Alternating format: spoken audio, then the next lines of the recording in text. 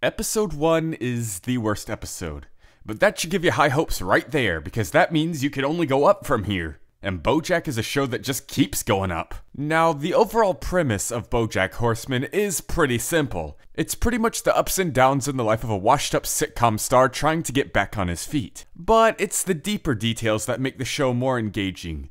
When you first start and see Bojack, you are not going to like him. And by the time you're all caught up, you're still not going to like him, but you're going to be rooting for him anyways. Bojack is not a good person, but he's not a bad person. He's just a person who's trying to do more good things and less bad things, but failing miserably. The thing is, there's something in Bojack for everyone. You're going to relate to him, even if you don't want to. If you're a content creator who feels washed up and doesn't know where to go from here, Bojack knows how you feel. If you suffer from some horrible addiction or substance abuse, Bojack knows how you feel. If you suffer from depression, Bojack knows how you feel. So many shows and cartoons especially depict depression horribly, but Bojack not only does it right, but the best I've ever seen in a TV show. What else could the universe possibly owe you? I want to feel good about myself, the way you do. And I don't know how. I don't know if I can. But okay, let's say you don't relate to Bojack. There's still plenty of characters for you. Aside from Bojack himself, there are 4 other main characters that the show follows. The first of which is Diane. If you're a socially anxious introvert, then she's probably for you. If you're a super hard worker who constantly makes things difficult for yourself, maybe not even wanting a simple life, then you've got Princess Carolyn. If you're crazy optimistic and doing your best to keep everyone's positivity up when they're upset, then you've got Mr. Peanut Butter. Or if you're just some guy in a rut trying to do something with your life, then you're Todd. But that's not all these characters are. There are 2 sides to all these coins, and we'll get more into them later. I want to go ahead and talk about something that may turn off some first-time viewers or people who are judging by trailers and clips. The art style. Now, definitely at first, I will agree that it does look very stiff and lifeless, similar to that of Family Guy. But the fact of the matter is, the general premise of the show doesn't really ask for anything more. And besides, it definitely does all that it can do with that art style. There are some scenes that will surprise you that I dare not spoil. One thing I will talk about, though, are the musical numbers. They are absolutely brilliant and flow well with the plot, knowing just when to happen and not interrupting anything important. There's not too many I can recommend because spoilers, but definitely check out I Will Always Think of You. Bojack does many things well, and sound design is one of them. The main theme is slow and melancholy, but still a total jam, matching the theme of the show. A lot of the background music is very subtle, but does set the mood for the scenes that it plays in. And there's plenty of licensed songs that pop up here and there too. It's not whatever is popular or relevant at the time, it just whatever fits the scene best, and it totally works.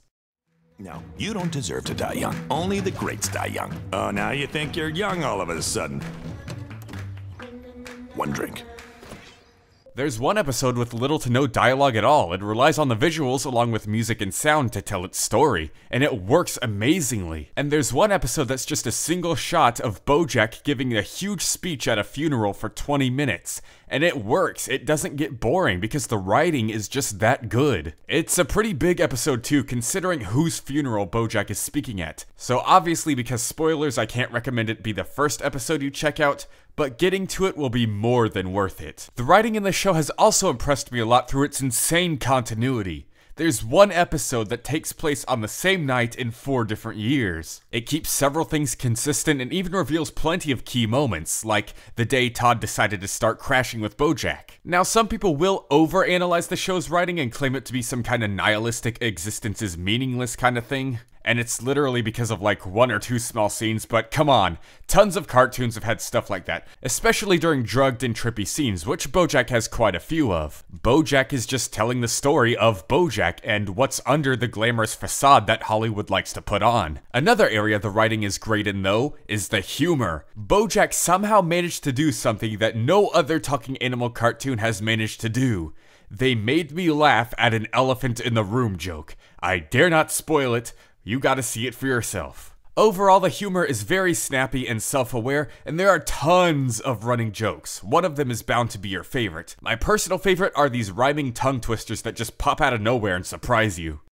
was supposed to be Courtney's crossover coronation, but that's sort of been thwarted, unfortunately, because Courtney's purportedly falling short of shoring up 4-quadrant support. Makes perfect sense so far. The best part of the show's writing, though, is how it handles the characters. Just like in real life, no one here is perfect. There is only ever one perfect man, and look what they did to him. So going back to the two sides to every coin that I mentioned earlier, let's dive deeper into the characters. Most viewers are most likely going to relate to Bojack, whether they want to or not. But then they'll think to themselves, look at all these horrible things Bojack is doing. If I'm exactly like him and the things I've done aren't as bad, then I guess I'm okay. But trust me, the writers knew some people were gonna try and get that message out of it, so they shut that down hard and fast. Bojack is meant to be relatable, not likable. He's not a hero, he's just the titular character. Bojack as a character is going to make you uncomfortable, especially when you see yourself in him. And this is where I have to give a warning.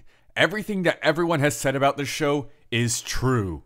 It gets too real. People aren't exaggerating. It knows how to get into your head more than Doki Doki Literature Club, another product people compliment for its psychological analysis. But not only does Bojack do it more, but they also don't sugarcoat it by romanticizing it with anime waifus. I have severe social anxiety that I saw a counselor for, and not once in my entire life has any show, movie, or video game given me a panic attack. Bojack Horseman has given me 3. So definitely be careful about the show if you can't handle things like that. Thankfully I can, and wow, what an experience. And that's just on Bojack. We haven't even gotten to the other sides of the rest of the main characters. Didn't know I had it in me, did you? No, I knew.